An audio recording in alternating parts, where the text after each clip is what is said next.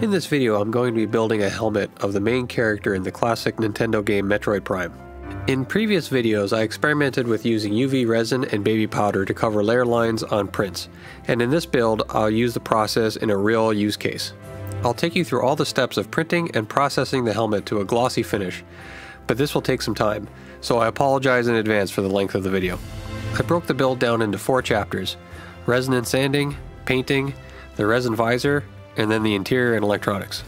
Also, I want to thank PCBWay for sponsoring the video, but I'll talk about them more later.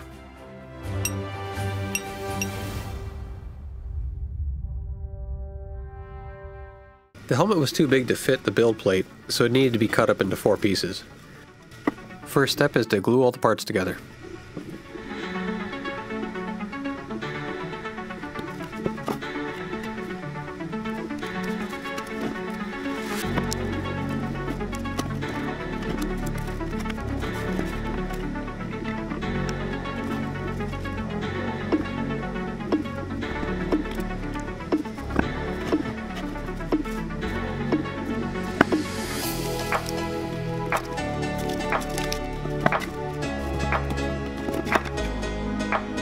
If you like these builds, please consider liking the video and subscribing to the channel. It really helps the channel grow and lets me make more videos.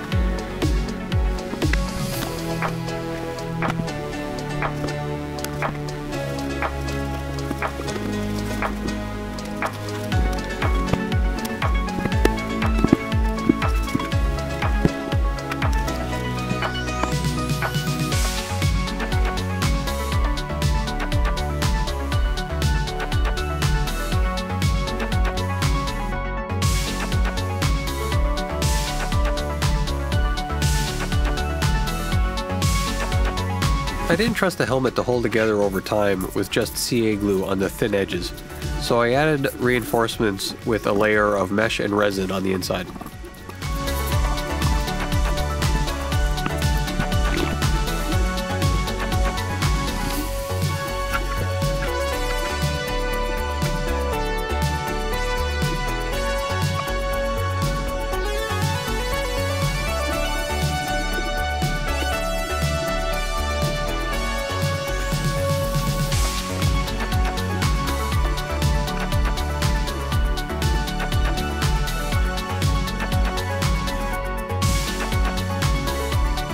I'm going to need a stand to display and work on the helmet, so this is a good time to cut something out with the laser.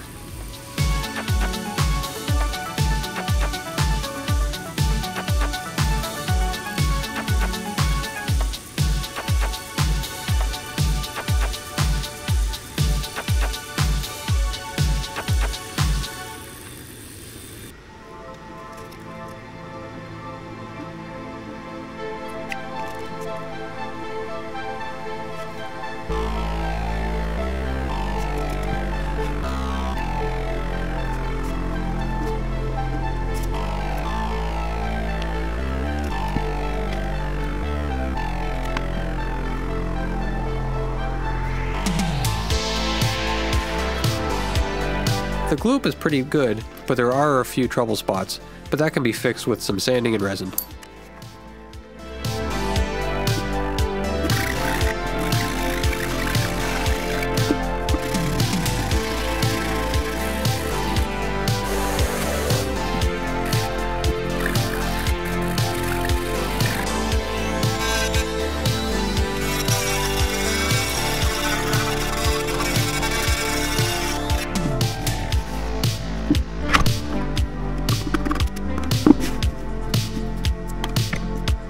The printing issue on the front grille needs to be addressed next. The backing piece will get glued on, and then the joints will be smoothed out later.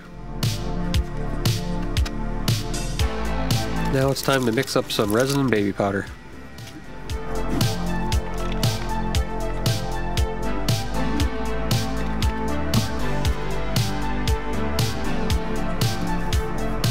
me know in the comments below what kind of project you would use this process on.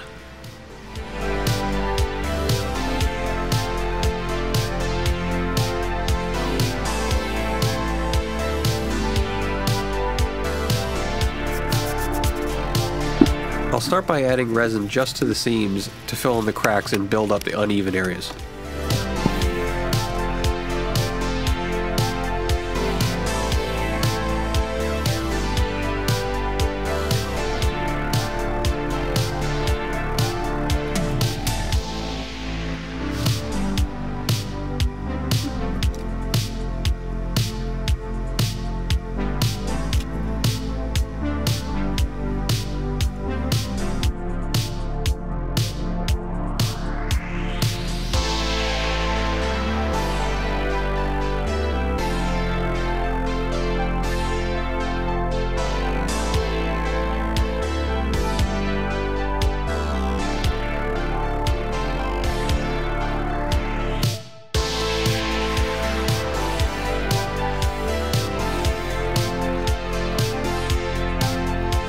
Once all the areas are covered, it's into the curing chamber for a bit to make sure everything is hardened. With curing done, the resin gets a quick wipe down with isopropyl alcohol to remove any residue, then sanding with 120 grit paper.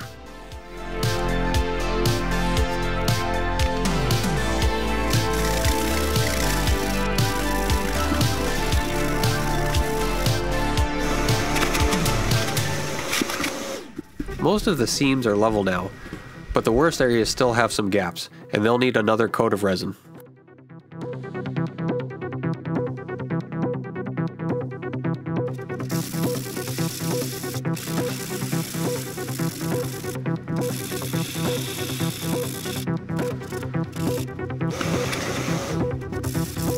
All the seams look good now.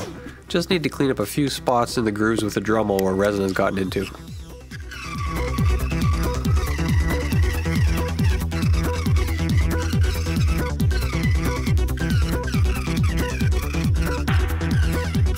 Now it's time to give the whole helmet a coat of resin.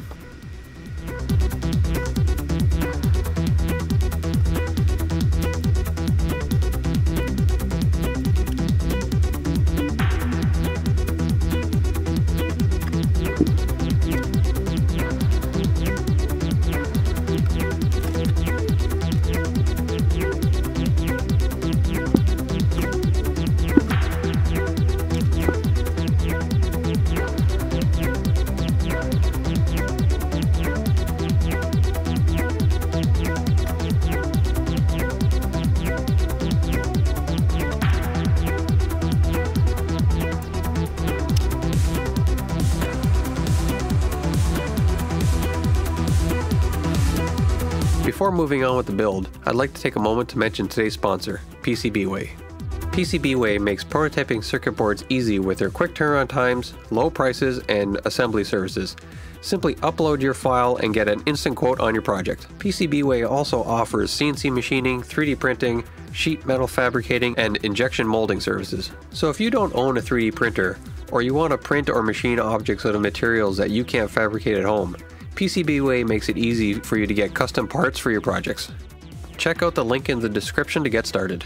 Now let's get back to the build. Everything is looking pretty good, all the layer lines have been filled in, and now the real sanding starts.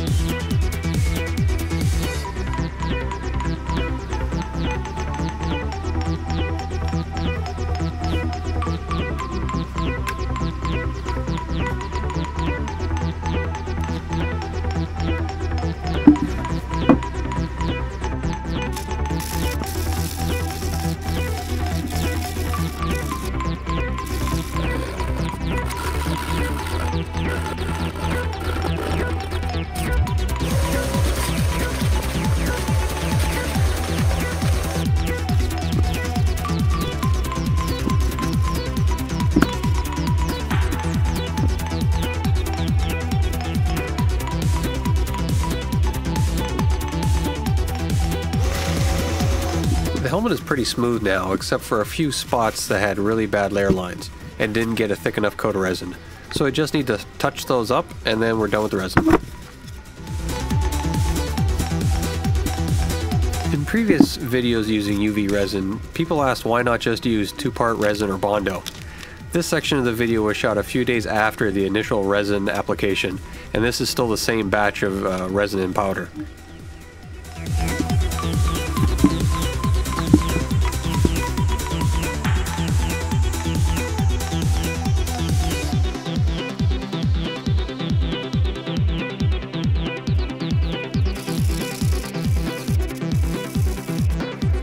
Before heading to paint, the helmet gets a wash to make sure all the dust has been removed.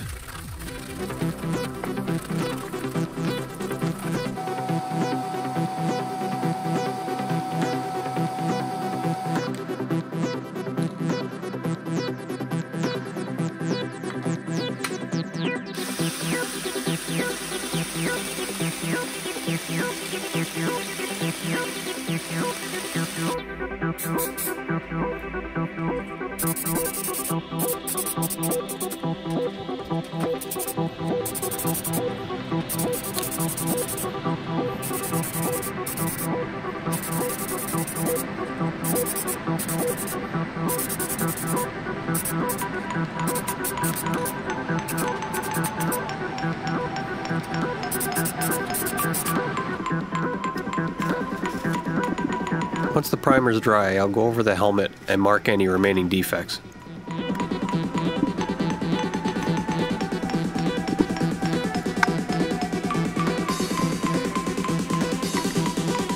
Fixing the remaining flaws will depend on what the issue is. Some spots have divots and need to be filled in. For that I'm using black CA glue.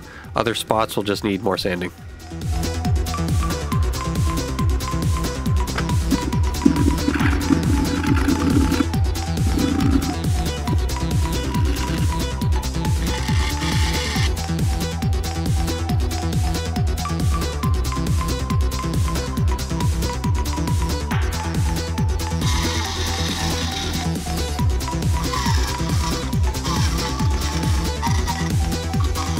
With the specific areas addressed, the whole helmet gets sanded to remove any high spots, then another coat of primer.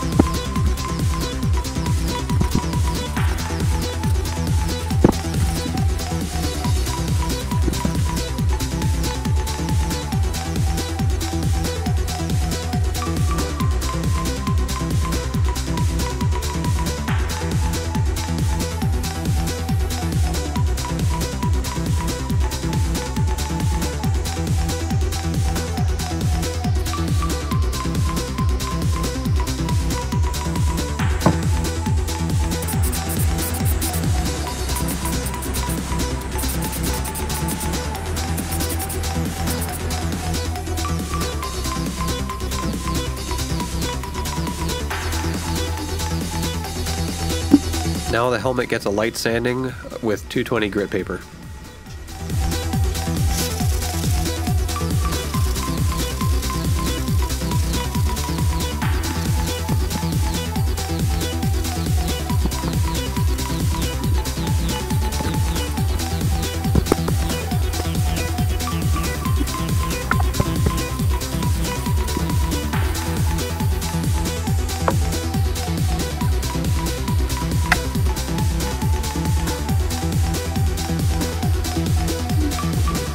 There's still a small issue on the seams on the left and right side of the helmet, so I'll address that with some glazing putty.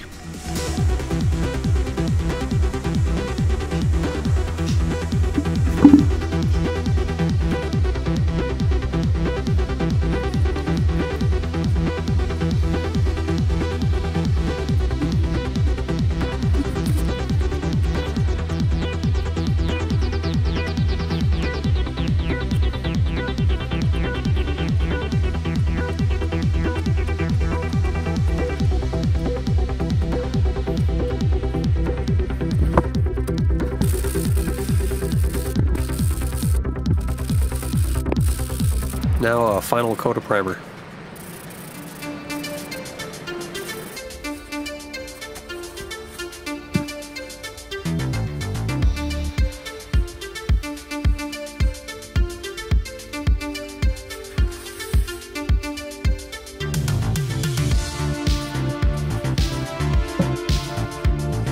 Before moving on to paint, I need to address the chin grill. The gaps were too difficult to fix, so I printed a replacement out of resin. That means I need to cut the old one out before I can glue the new one in.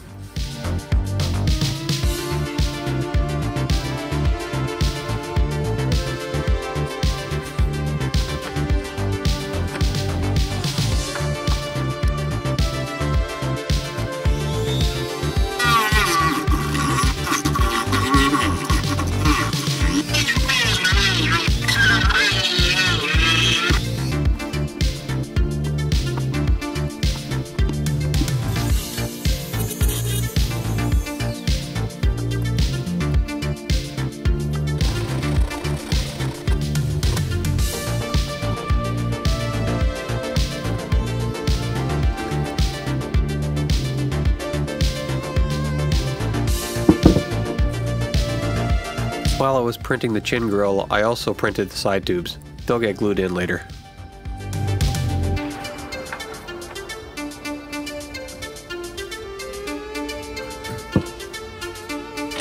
With the grill cut out, the helmet gets a quick wet sanding with 400 grit paper before paint.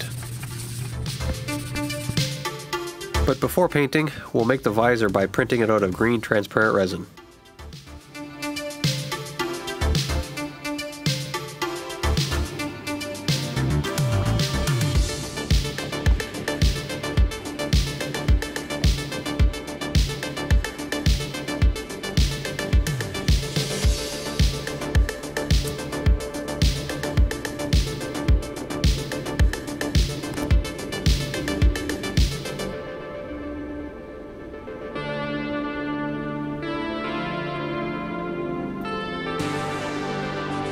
The visor turned out pretty nice right off the machine, but after cleaning and curing, it has a frosted look to it. Also, the supports left some marks on the back, so they'll need to be sanded down and apply a flood coat to fill in the voids.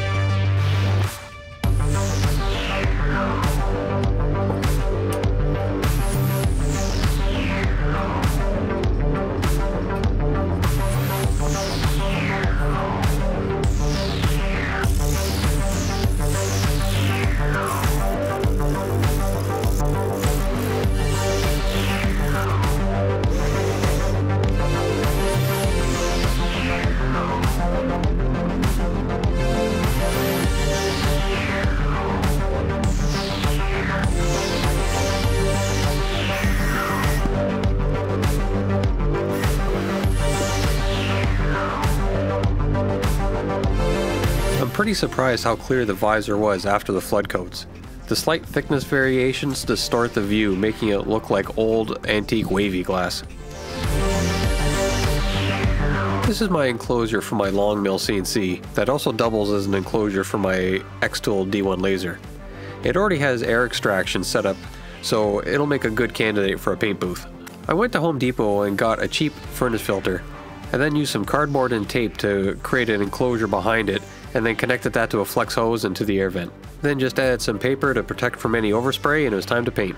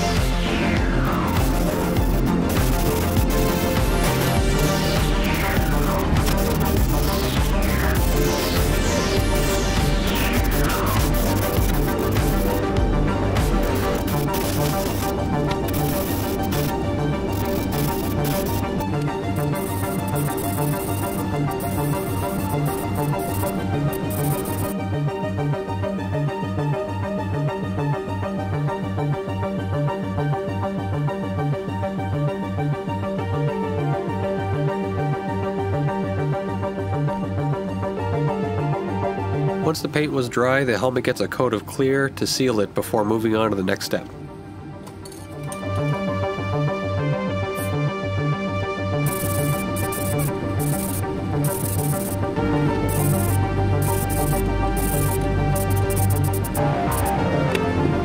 All the lines in the helmet need to be painted black. This will be done with a brush, and why the helmet needs to be clear coated first. This way, if there's any accidents, the paint will just wipe off before it dries.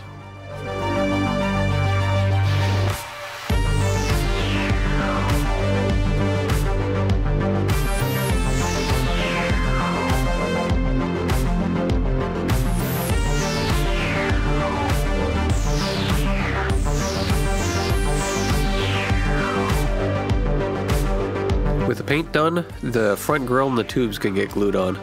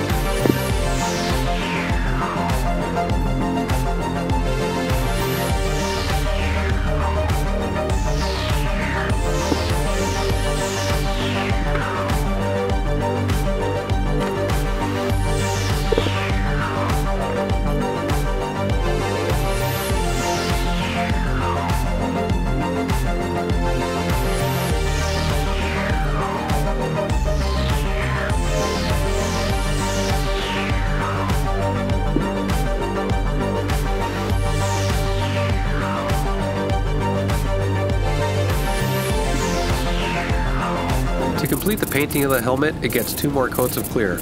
Once the first coat dries, I wipe it down with a paper towel to buff it and remove any dust that may have stuck while drying.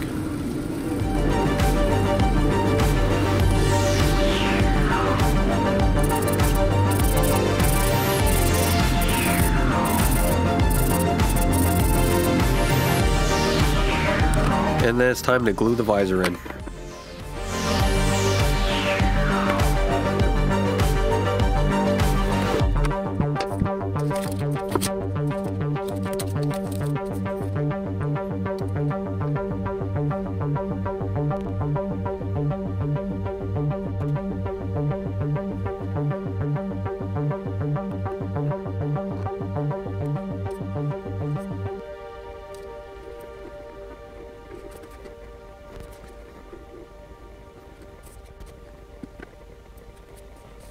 Now normally this is where I would have stopped, but since overkill is underrated, I wanted to see if I could print the character's face and put it behind the visor. So I found a model of Samus online and cut it up to have the part of the face I needed to put in the helmet, and then I printed it in resin. Since the model is already smooth right off the machine, I'm just using a normal white primer before painting.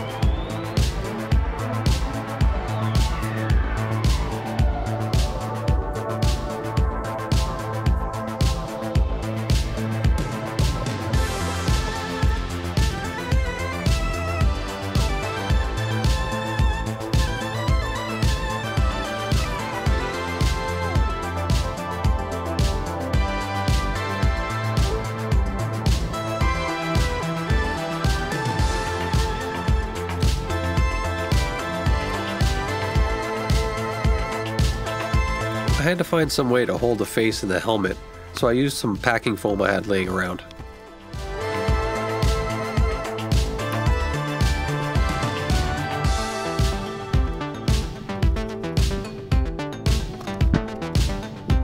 I wasn't sure how this was going to look, so I wanted to make sure it was removable in case it didn't work out.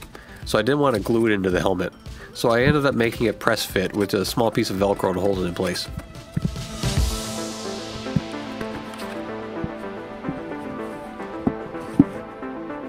Next, the face needed to light up, so I added some LEDs. I had these 3-volt white LEDs from some other project that should work. To mount them, I'm using some steel strapping, which will also act as a heatsink. Each LED gets a bit of thermal paste on the back and CA glue on the sides to hold it to the metal strip.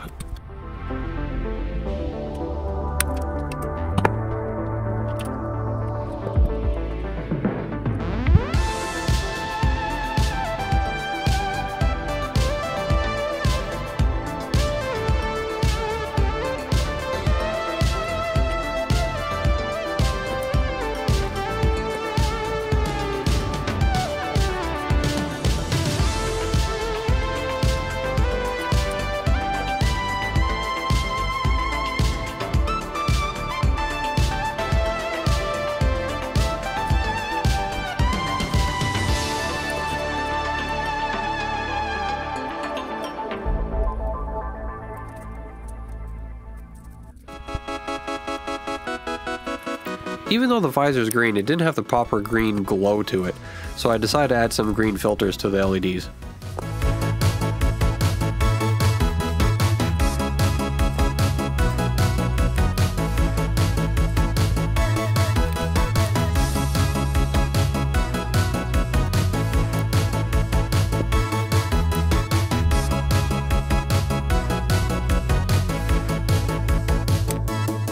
One LED set is glued to each side of the face, and a larger one is at the center facing down.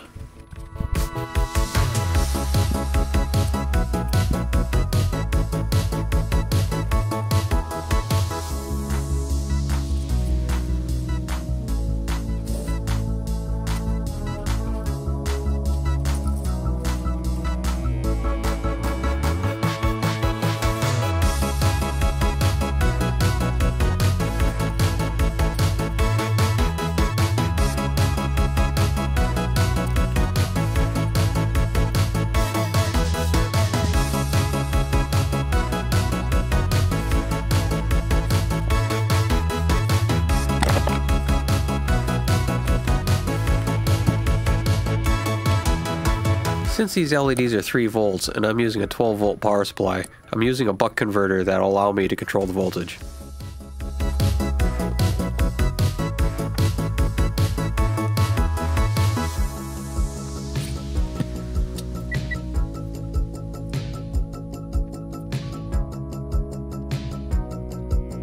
Now let's put it all together and tape the power lead to the helmet so it comes out the back.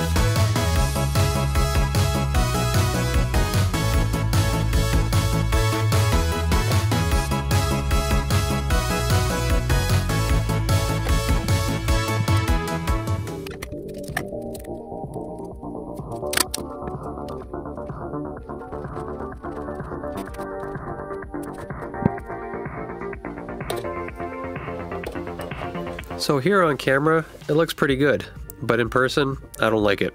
Because of the distortion effect from the visor, from certain angles, the face just looks off.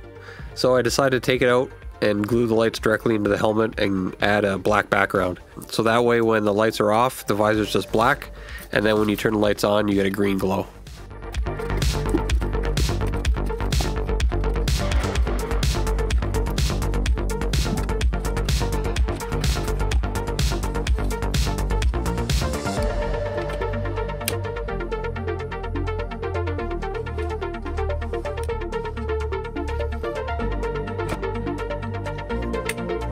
So tell me in the comments, what do you think looks better, face or no face?